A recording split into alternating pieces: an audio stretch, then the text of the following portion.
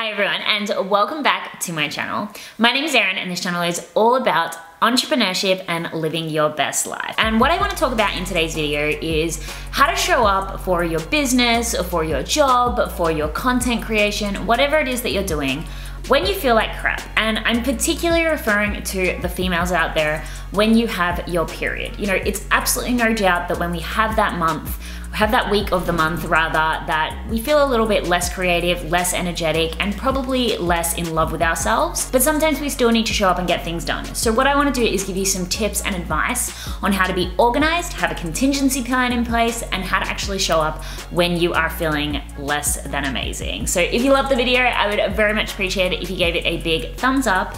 And of course, if you are new around here, then consider subscribing. So before I go in and actually give you my tips, I wanted to just remind you that if you are a female, just to honor your period. You know, it is a cycle that we are supposed to have. It's not something that you should be sitting there being like, I hate this. It helps you to be a woman. It helps you to reproduce. So just honor the fact that yes, you might feel like shit, but it's not the end of the world. And it actually is a really good opportunity for you to take a step back and just take it easy. And I'm gonna give you some advice on how to show up when you are actually honoring the fact that you are a female and that cycle is absolutely amazing. So the first tip that I do have, and this is something that I kind of spoke about in my journaling video, but I wanted to go into a little bit more in depth because I did this topic as a Facebook Live. It deleted, so that's why I'm creating a video about it, but I wanted to go into explain it a little bit more. Something that's really good to help you to be more prepared and more organized, especially when you are building a business and you are going through the stage of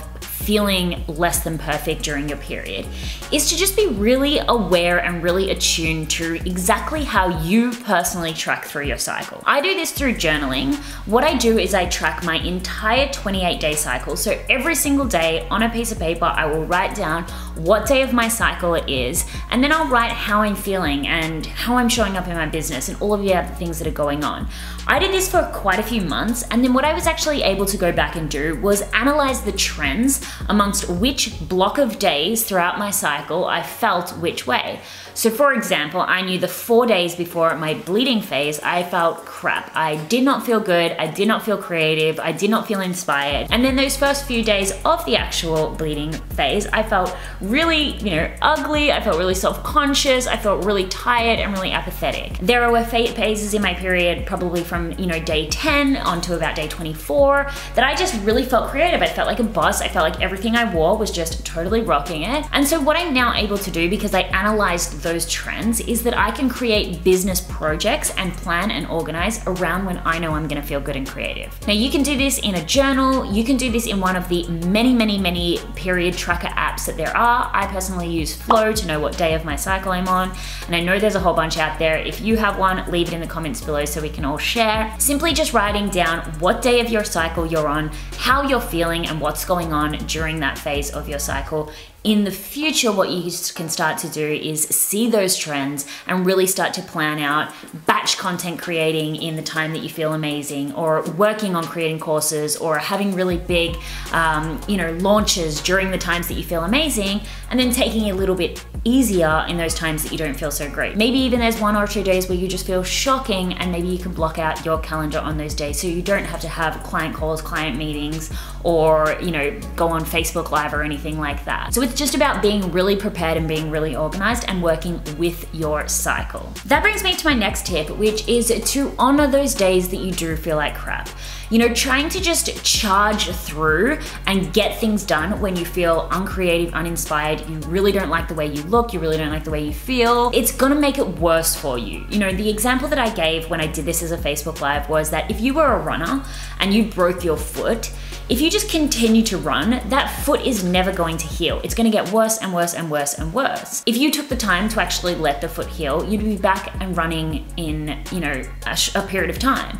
It's the same. You just take the time to rest and replenish and honor the fact that you have low energy, your hormones are going crazy, you don't feel that great, then you're going to bounce back so much quicker. Whereas if you just try to push through, then you're just going to be depleting the little energy that you do have, and it's gonna take you so much longer, and you're gonna feel worse for a longer period of time. So my next piece of advice is just to take, even if it's half a day, even if it's a morning, even if it's an afternoon, and I know you're gonna give me all the excuses like, I can't do that, I've got kids, I've got a job. Honestly, if you've got kids, can you not get someone to babysit them for just a couple of hours? Or if you've got a job, could you not take a personal day, or even after you finished, or the weekend, or just have an evening to yourself where you don't work, don't go on social media, don't respond to anything. You can find time. You can find a couple of hours to just honor the fact that you feel like crap and you need to do something to totally replenish. And the second part to this tip is that I want you to find the things that you do really enjoy, whether that be taking a bath, going for a walk, going shopping. For me, it's totally laying on the couch and binging on YouTube, particularly like Shane Dawson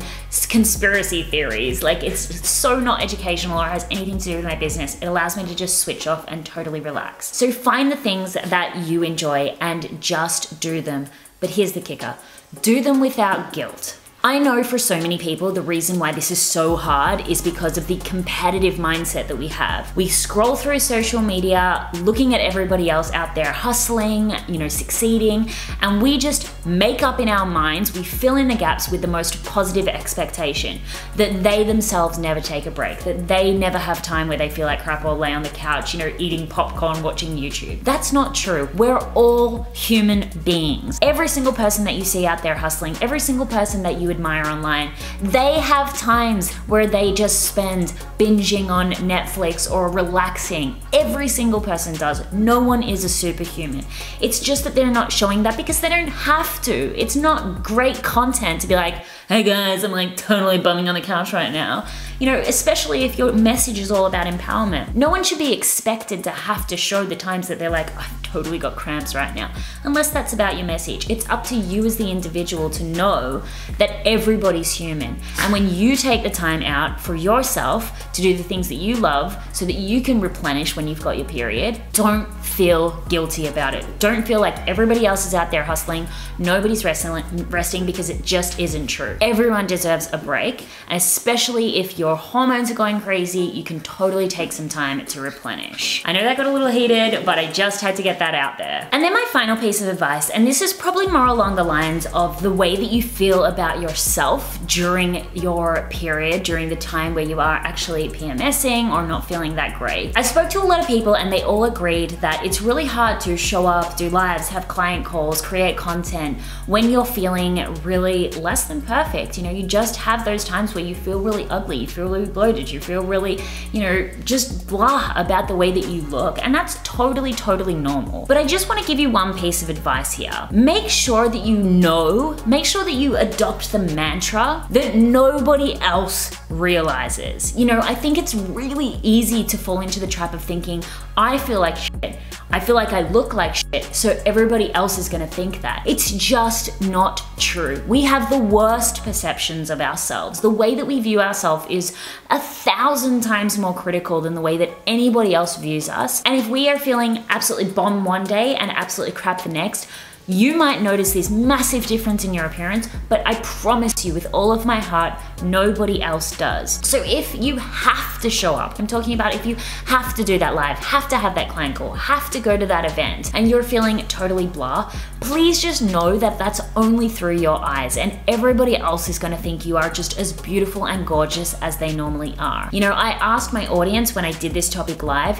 can you point out a piece of content that I've ever created where you think that I'm on my period because of the way that I look? And nobody, of course nobody, could find a piece of content because I don't look any different to anybody else, and neither do you. Now I know it's still hard, and that's why this was my last tip, because again, I want you to honor the times that you feel like crap, takes a little bit of time off, and also be prepared by tracking your cycle. But if you do absolutely have to show up, just please keep the mantra in your mind that everybody else just sees you with the beautiful, gorgeous appearance that they normally do. And it's just your mind, your hormones playing tricks on you. So put a really beautiful top on, try to do your hair, put some lipstick on, and just go out there and know that you are the same gorgeous person as you always are.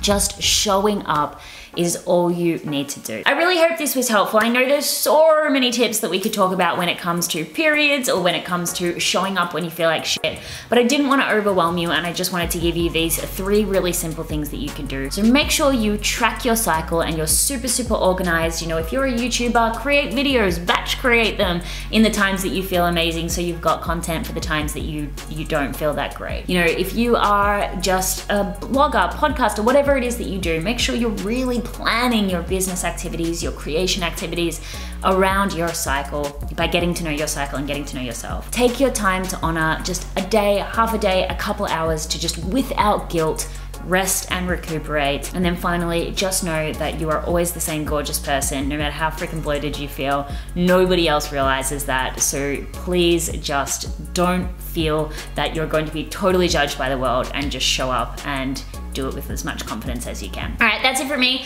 I hope this topic was helpful. I know it was a little different to what I normally talk about, but please leave me in the comments below your thought on this topic. And if you have any other additional tips for how to show up when you are PMSing or feeling like absolute crap, then please do leave them down below as well. I thank you so much for watching, and I will see you in the next video.